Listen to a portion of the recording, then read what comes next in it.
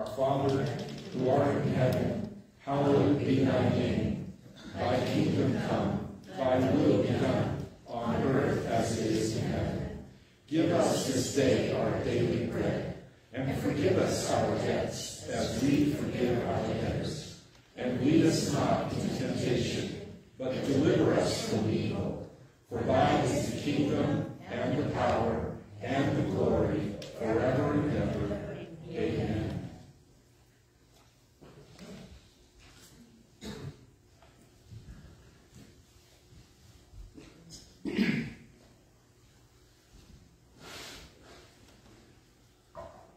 So it was the end of the school year, and the kindergarten teacher was receiving gifts from all of her students.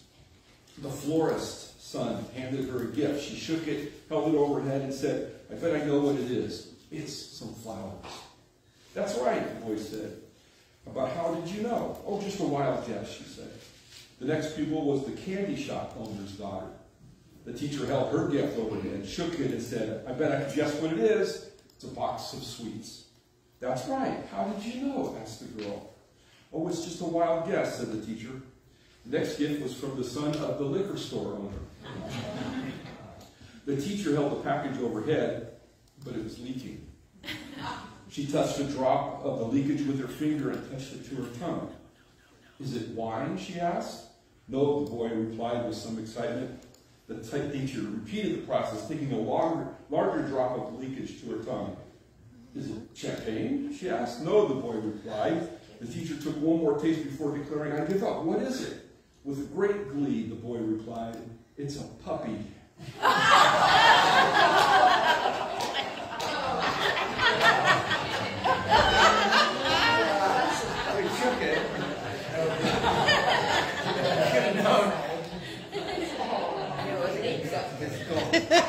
Yeah. You're frowning at me. You're saying, yeah, but you're going to tell that joke 3 times this week. I can tell.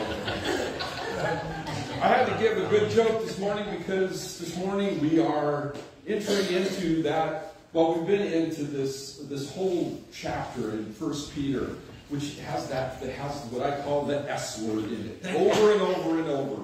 Submit. It's on the cover of your. And I just want to blame Carol for that, because I didn't tell her to do that. She put it there. But anyway, it's that process of understanding our place is to look out for the interests of other people. And that sets us apart from the world, really. Our job is to be different than the world. In 1 Peter chapter 2, verse 11, he starts this section by saying, "Dear friends, I urge you, as foreigners and exiles, to abstain from sinful desires which wage war against your soul." And one of those sinful desires is the pride that we have, and the idea that, well, we should get everything should be about me. Everything should be about who I am. And that's part of the sinful desires that we talk about, whether it's greed or lust or just the desire for other people to do things for us rather than the other way around. And that's really the whole idea behind this thing of submission. That we don't focus on our own interests and our own ideas, but we focus on what other people are doing. And he says, "Dear friends," he starts off, he has to say "dear friends" because he's going to say some really hard things to people. And we're going to get today, just look forward to it. There's going to be some more hard things today. And then he says, "I urge you," because he doesn't say "I command you." I noticed that when we read this. Because it really has to be a voluntary thing. You have to decide to be a servant. If I tell you to do it, then it's just a different process. That's what God does with his rules, we'll call them, or laws, or the commandments. He's really saying to you, as a follower of Jesus Christ, here's how you should live.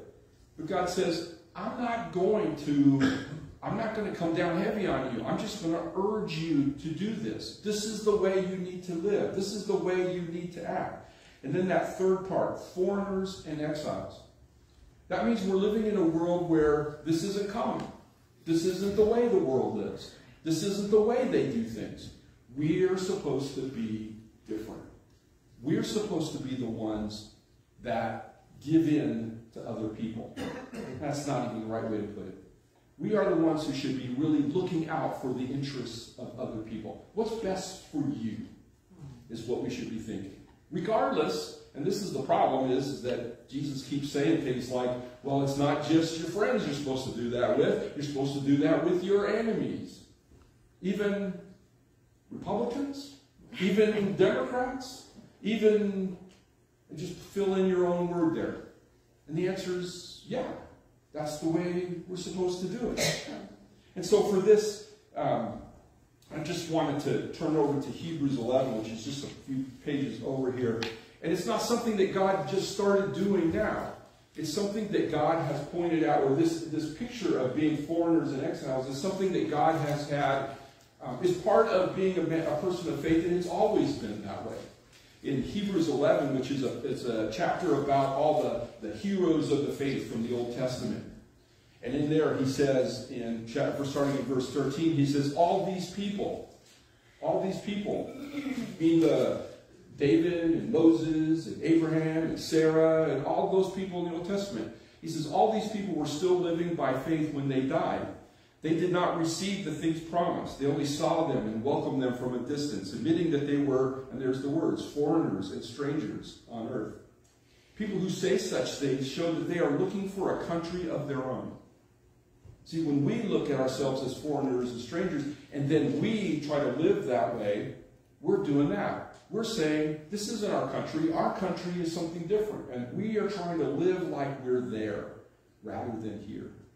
If they had been thinking of the country they had left, they would have opportunity to return. Instead, they were longing for a better country, a heavenly one. Therefore, and this is the verse that I've been thinking about this week. Therefore, God is not ashamed to be called their God, for he has prepared a city for them. See, when we live by faith, when we live as foreigners and exiles, when we follow the things that God says, then God is not ashamed to be our God. I mean, sometimes you just think, well, wait a minute. Well, God loves me regardless, right? Well, there's a truth there. But at the same time, there's the idea that we're supposed to live in a way where God says, yeah, this is mine.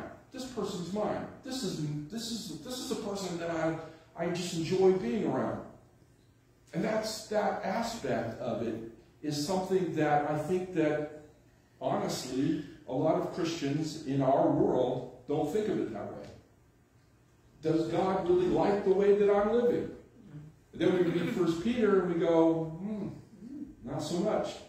Doesn't mean that if you fail, it doesn't mean that if what you did yesterday kind of disqualifies you for something. That's not the point. The point is, I should be living in a way that brings honor and glory to God, and that when God looks at me, he approves of what I'm doing. And that is what Peter, we've talked about this before. When you look at Peter's life, there's lots of things that he did that were just a little, no, they weren't a little, they were a lot contrary to God. I mean, Peter, the person writing this, is the guy that when push came to shove, when the rubber met the road, he denied that he even knew who Jesus was. And that's the thing that Peter had to live with. Peter lives with it because when Jesus rose again, Jesus comes to him and says, Peter, it's okay. What's happened in the past is past. Let's get up this morning and today live right. Today is a new day. You can be what God wants you to be. And that's a lesson that Peter had to learn. And that's what he's passing on here. But while he's passing them on, he really does get in, he gets preachers into trouble. That's what he does. Because we're going to jump, we just read 1 Peter 2, we're going to go back to Peter now. And then in 1 Peter, we're starting chapter 3. And chapter 3, verse 1 is every woman's favorite verse. Or I should say, it's every husband's favorite verse. There's a lot of heads going up and down like this. A lot of people are looking at me like, what? So, in 1 Peter 3, in verse 1, it's the first word is wives. Let's just go on from there. It says wives, yeah. And so a lot of times I'll stop right here and just say this. There are very few times when I say this, but a lot of times I do this just because the men in the room, particularly husbands who are in here, are thinking, yeah, gotta go get them. Go get those wives. Yeah, you need to preach to them right now. And what I always say is that as a general rule, if it says wives, then men, I'm giving you permission not to listen for the next few minutes. Because this isn't written to you.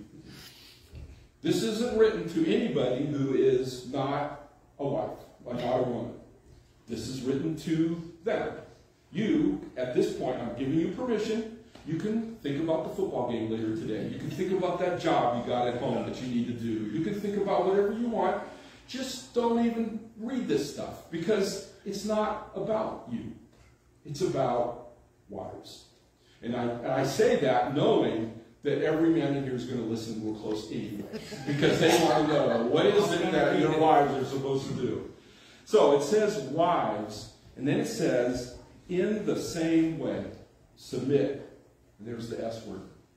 In the same way as what? Well, we've been talking about the last 2 weeks. We keep coming to first. It starts with submit to every human authority. So it starts very general. Submit to every human, and right before the election, we talked about the government. You remember all that? Go on YouTube and watch the sermon, because I'm not going to talk about it today. But the whole point is it's very general. So everybody submit to, and then the next section starts with slaves. In reverent fear, submit. So it gets into more of a social class, or more of a it's more personal, but it's more direct. I mean, the human authorities are people that are not anywhere near us, right? We don't know them personally, mostly. But slaves and masters, we do. And then here in this third part, it gets even more personal. He starts talking about your relationship, the person that you live with. And so, submit generally to the government, then submit in your community to people that you know, and now focusing on submit to people in your house, put it a different way. And so, Peter has gone from preaching, and he's gone to heaven, as they say. Because now it's like, oh, you mean, wait a minute, this person right here? It's wives in the same way. So I want to just remind you real quick about some of the things that we talked about over the other submission weeks. By the way, this is the 3rd week of submission. We're not going to talk about submission next week. Amen. Well, apparently most of you think submission is a good topic. We should keep talking about it. Anyway, we'll just go. Wives in the same way. So biblical submission is, and I'm just going to list some of the things that we talked about, is a voluntary surrender of one's own interest to the interest of another. I'm giving up my right so that you will benefit. That's what submission is. Biblical submission shows the difference between us and them. We practice submission. They don't. Biblical submission is about me and not the one submitted to. Peter talks about cruel masters in the previous week, and you still have to obey them. You still have to submit to them. Biblical submission is following the example of Jesus Christ. This is what Peter points to. He says, look, Jesus did it. Jesus submitted to these people, and they killed him. Mm-hmm. Now you be like Jesus. Don't like it when he says that, huh? But I thought, maybe Jesus did it. No, I don't have to. And that's not the philosophy. The philosophy is we do what Jesus did when we face these situations. Biblical submission is an act of faith and trust in God. I'm trusting that God will carry me through this, even if I have to set aside my own interest to pursue the interests of another person. And that's, last week we ended with that idea that, let's face it, the Christian life is hard. God's not asking something easy. He says, I'll give you all the strength, all the wisdom, all the things that you need to follow my will for you, but understand that my will for you can be very difficult. You may have to change your life. You may have to do things different. You may have, come on. Isn't Christianity just all about health and wealth and good times and everything's happy and we're all... And then Peter and Jesus and God, and they start meddling in our lives and telling us that we got to do this and we got to do that. And I'm telling you that this is... I'm urging you to listen to the words of Peter. Listen to the words of God. And it goes back to, because most weeks somebody brings up, let's pray for our country. Okay, well, it starts with us. What are we going to do to look out for the interests of other people? And that's a hard question. And that's hard to do. And you're going to have to sit there and listen to it for a few more minutes, okay? Because I haven't even started yet. Preach on. Preach on. So, going back to 1 Peter 3, starting at 1. Wives, in the same way, submit yourselves to your own husbands, so that, if any of them do not believe the word, they may be won over without words by the behavior of their wives, when they see the purity and reverence of your lives. You realize that the general principle about our lives is that if we want people to put their faith in Christ, then we have to show them what it means to live the life of Christ. Exactly. You can't just tell them. Yeah. You have to show them. Right. And that's what Peter does. In fact, that's something that's a kind of a theme all the way through Peter, is this idea that our behavior is the number one way in which we testify to other people. Exactly. Yep. If we're just like them, if we treat people just like they do, why should they come to Christ? Right. They should look at us and say, well, wait a minute, those people are, and earlier on there's the about God's special possession, and the King James uses the word peculiar there. Those people are peculiar. They're weird. They do weird stuff. They forgive people. They're merciful.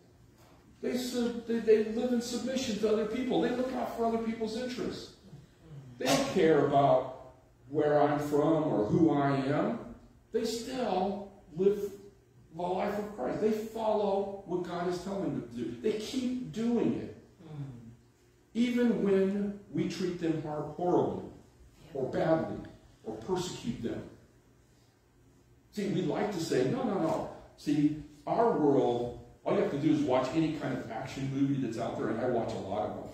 And what you always see is somebody treats me wrong, so what I do is I go get them. Yep. That's what the world does. But God says, no. Even if somebody treats you wrongly, you still have to live the life that God wants us to live. We're going to get into some of those things in a minute. So this whole idea then is that it ties into this whole philosophy is your actions need to be reflective of what you believe.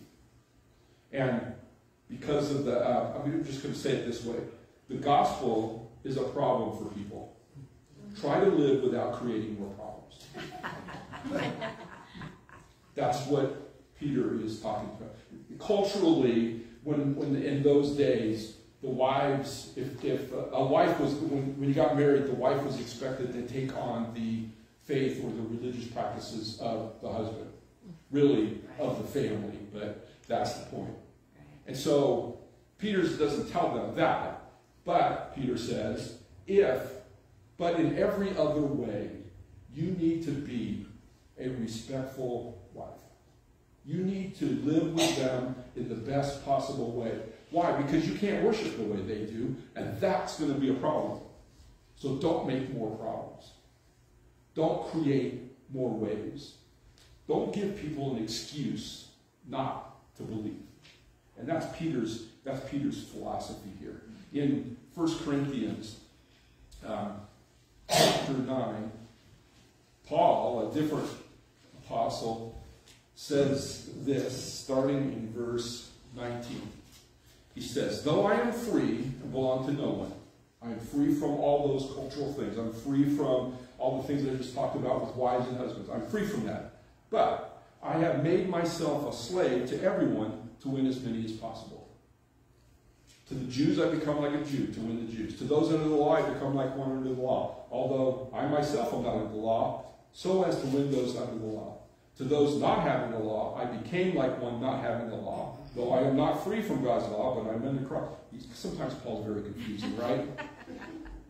So as to win those not having the law. To the weak I became weak to win the weak. I have become all things to all people, so that by all possible means I might save some.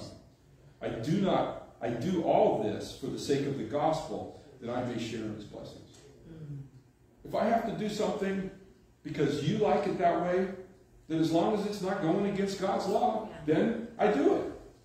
But I don't like to do that. I want to do things my way. But see, that's the whole attitude that we have to shift from.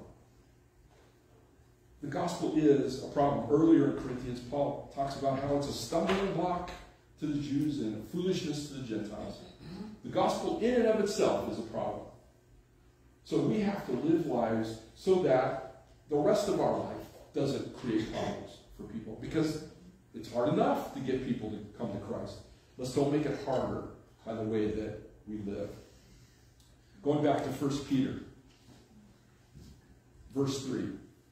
He said, your beauty should not come from outward adornment, such as elaborate hairstyles and the wearing of gold jewelry or fine clothes. Rather, it should be that of your inner self, the unfading beauty of a gentle and quiet spirit, which is of great worth in God's sight. Or, as Hebrews said it, God is not ashamed of you because of what you do. Now, some people take this very extreme and they start saying, oh, see, women, you shouldn't do your hair up, you shouldn't wear makeup, you shouldn't wear jewelry. That's not what he's saying. He's saying that stuff's not as important as who you are as a person. Who you are inside is the whole point. That's what God is working on. That doesn't mean you just abandon the outside. It just means that don't focus on that. Don't make that the whole thing.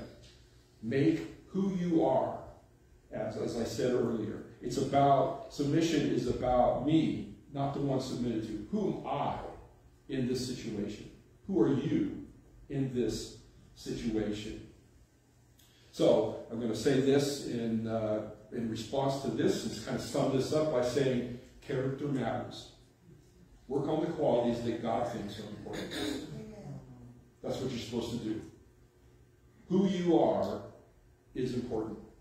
Not just what job you have, not where you live, but who are you? What kind of person are you? And you reveal that by how you treat other people. In 2 Peter, we just turned the page in 2 Peter chapter 1, there's this long list of things. Because you might say, well, what are the character qualities? What is it I'm supposed to do? How am I supposed to live? Look at 2 Peter chapter 1, verse 5. It says, for this reason, make every effort. Got work to do. It's not going to just happen. It's not magic. Make every effort. And then he says to add to your faith. See, we're not talking about how you become a Christian. It's not about, this is evangelism. You're saved. That's what Peter assumes. Now, what are you supposed to be doing? You're supposed to be adding to your salvation, adding to your faith, adding to who God has called you. And then these are the things he says. Add to your faith goodness. Just be a good person. And then to goodness, knowledge. You got to think about these things. It doesn't just happen. You have to think about, how do I do this? What steps do I take?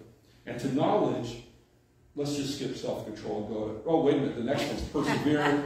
And then, God, come on, he starts getting all down into, to some extent, self-control, and then the second word in there, perseverance, are two of the most common words in the New Testament that we hardly ever talk about. Right. They're always saying it. You have to stay with it. Just because you failed this morning doesn't mean you will tomorrow, but you got to get up tomorrow and do it again. That's perseverance. You have to keep doing it. It's not something, I served my neighbor today, I'm done for this week. I don't have to worry about that anymore. Perseverance. Got to do it again tomorrow. Then the next day, and the next day, and the next day, and the next day, and the next day. till the holidays come, and then, no, you still got to do it. It's still, and then self-control. You have to, you got to make the choices and then follow through with them.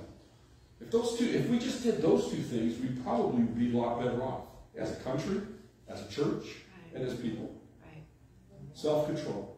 Do what I need to do. Perseverance. Keep doing it. Then he talks about mutual affection, and mutual affection, love.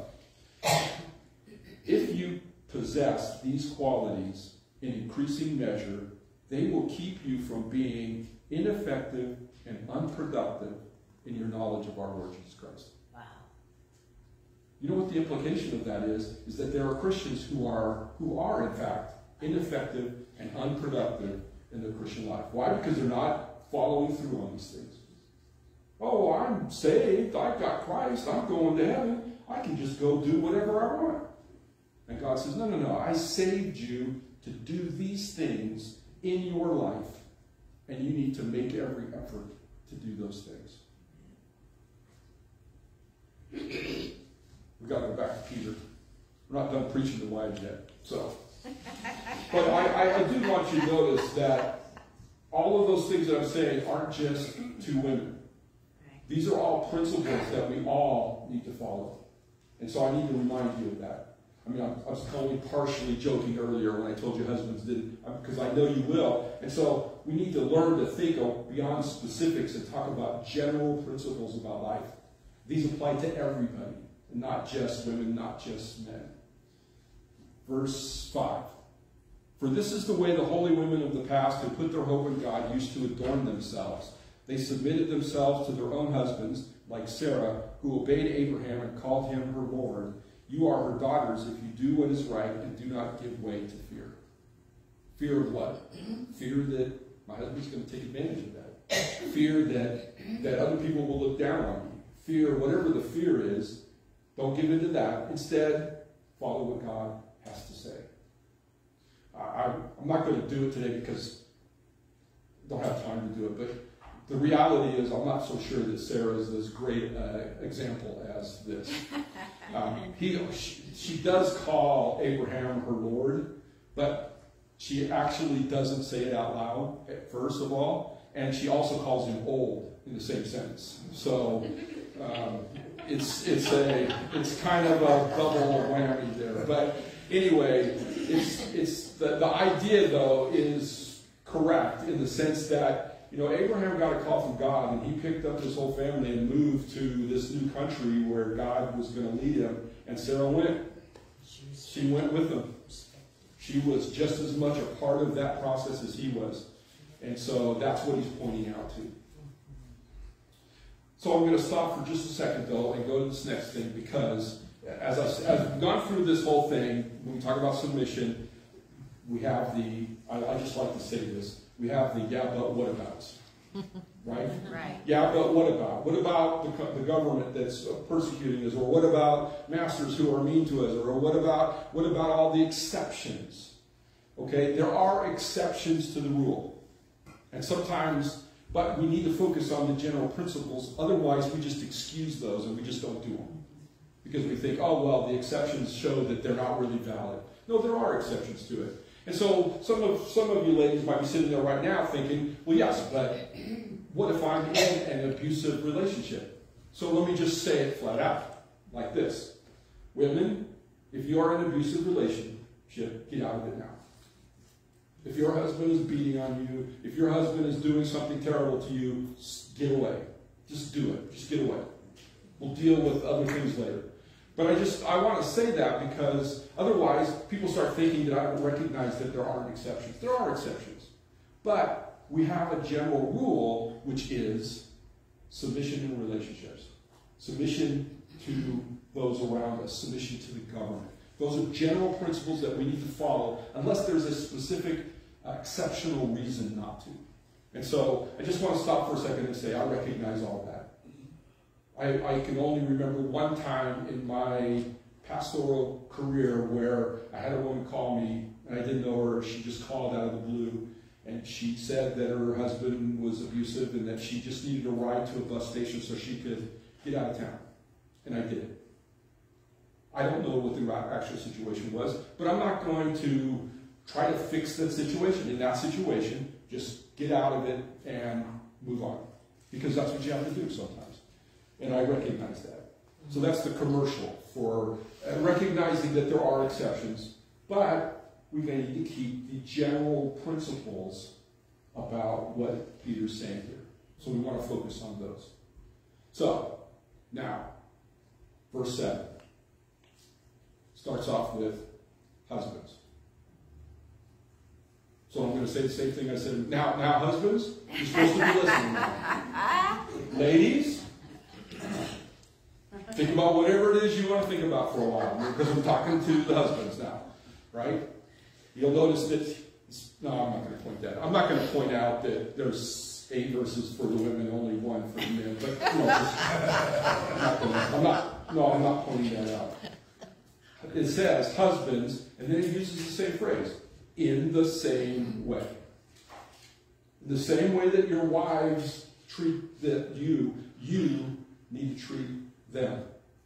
So husbands, in the same way, be considerate as you live with your wives. Treat them with respect as the weaker partner and as heirs with you of the gracious gift of life, so that nothing will hinder your prayers. But all the in the same way means it's all the same as for the women. At the time that this was written, generally speaking, most marriages would be what you call a covenant marriage or a contract marriage or arranged marriage, right? Sometimes the man and the woman never even knew each other until they got married. But generally speaking, the husbands in the culture, their only responsibility was to provide a home for the wife. That's it. Well, children would be nice and some other things, but generally speaking, right. But the interesting thing about the Bible is that it turns that around and says, no. You need to be considerate, he says here, as you live with your wives. And the other passages that we talk about in these things always say, husbands, love your wives. So, remember when I said earlier that biblical submission is a voluntary surrender of one's own interests to those of another. Let me just take the same definition, but put a different word in there. Okay? Biblical love is a voluntary surrender of one's own interests to those of another. I don't have to like you necessarily, but I do have to set aside my own interests for your interests, and that's what love is. That's a choice. That's a decision on my part to be considerate, as Peter says here, with their wives, with your wives. The interesting thing about this is Peter says, you know what, men? If your wife submits to you, she's making herself the weaker partner. It's not a value thing. It's just she's taking second place by putting your interest. If you take advantage of that, God says, I don't even want to talk to you. I don't even want you. You can pray all day. It won't matter. That's what it says. So that nothing will hinder your prayers. So I put it like this. Men, if you do not get an answer to your prayers, it could be because of the way you treat your wife.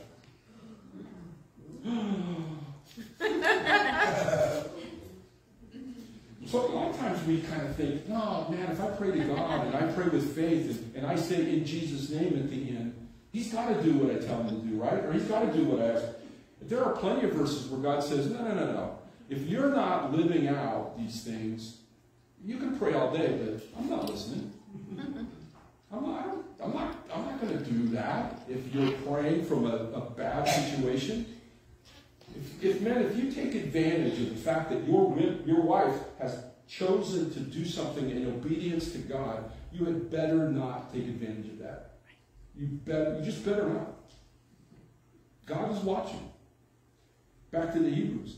God is ashamed of husbands that take advantage of their wives. It's not quiet. God is ashamed when we don't submit to other people, whether you're a wife or a husband. If you don't get an answer to your prayers, it could be not just the way you treat your wives, but the way you treat your government, the way you treat your masters, the way you treat other people has a direct effect on how and when God answers your prayers. Think about that this week. Finally, verse 8. It says this. All of you. Be like-minded. Be sympathetic. Love one another. Be compassionate and humble. That's not a marriage verse. That is an all you all verse. This is how you treat everybody. And that's the challenge we face. Let's pray.